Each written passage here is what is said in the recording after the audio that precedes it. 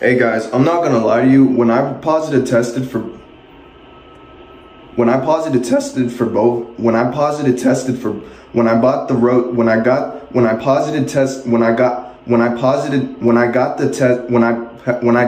positive, when I bested all of them, when I hit the pot, when I got the rest of the road, when I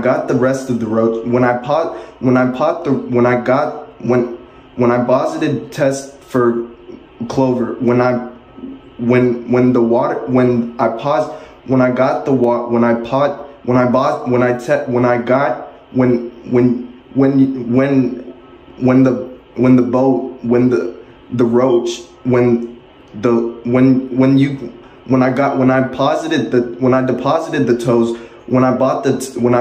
I tested positive for COVID, it was pretty scary.